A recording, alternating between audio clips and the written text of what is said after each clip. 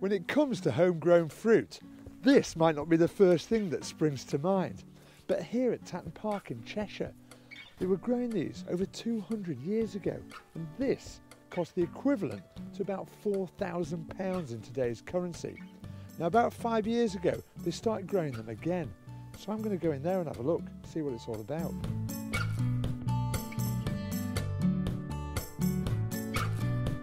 I've got to tell you, it's about 90 degrees in here, so I'm just a little bit warm, but that's the temperature that these guys need to grow. And look at this fella, beautiful. And who would have thought they actually grow like this, one single fruit on one plant?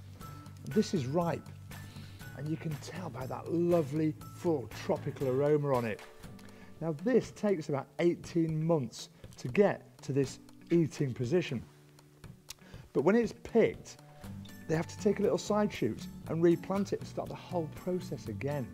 So I want to leave this just where it is. I'm going to take this, I'm going to go back and I'm going to cook a lovely pineapple cheesecake. Great idea.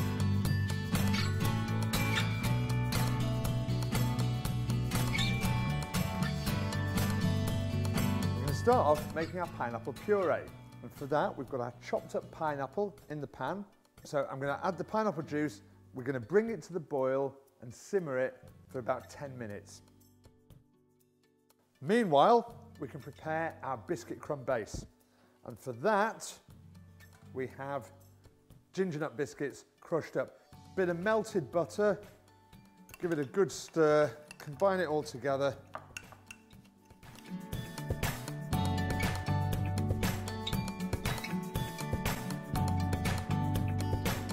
Now we can start to prepare our filling. And that is simply some cream cheese, mascarpone cheese, and whipped up double cream with a bit of icing sugar in it. Next, creamed coconut. It's basically concentrated coconut and it's got a really intense flavour. Now, we're just going to gently fold all that in to get a lovely, smooth, amalgamated mixture. So that's that folded in. Now we can do our garnish and shave nice big pieces into a baking tray. And what we're going to do is put that into a 180-degree preheated oven for just a few minutes. Keep an eye on it.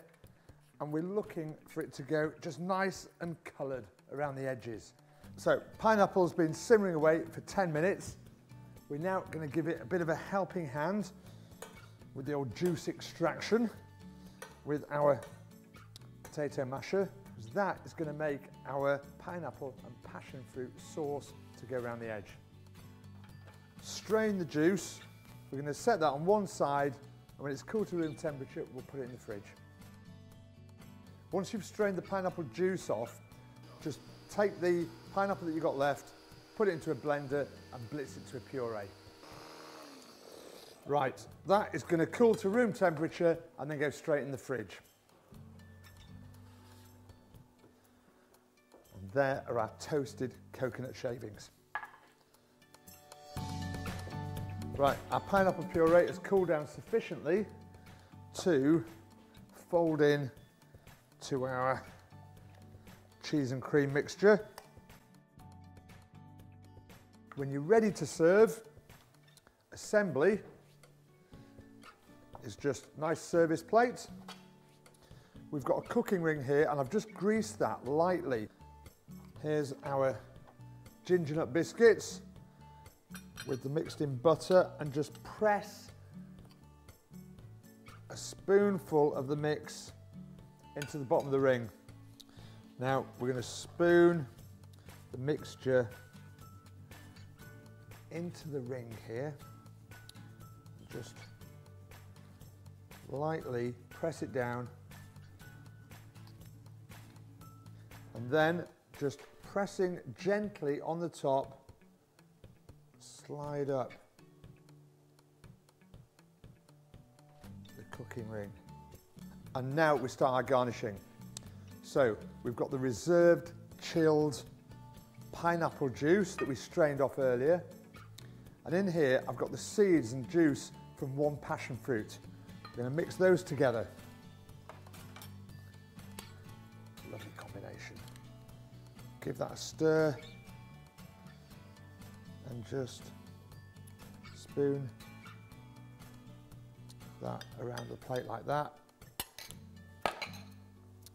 Then take some of our toasted shaved coconut and just arrange that on top of the cheesecake. Simple as that.